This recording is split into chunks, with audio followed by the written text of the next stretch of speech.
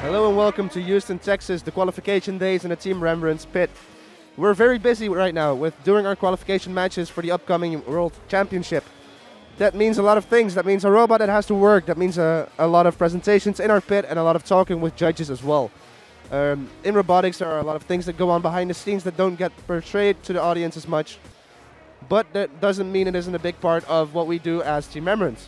What we've been doing today is talking to judges and talking to other teams about a lot of things, what we do as a team, who we are, and conveying our message in a certain way. So everybody's been doing really well, and we can't wait to see what the day brings.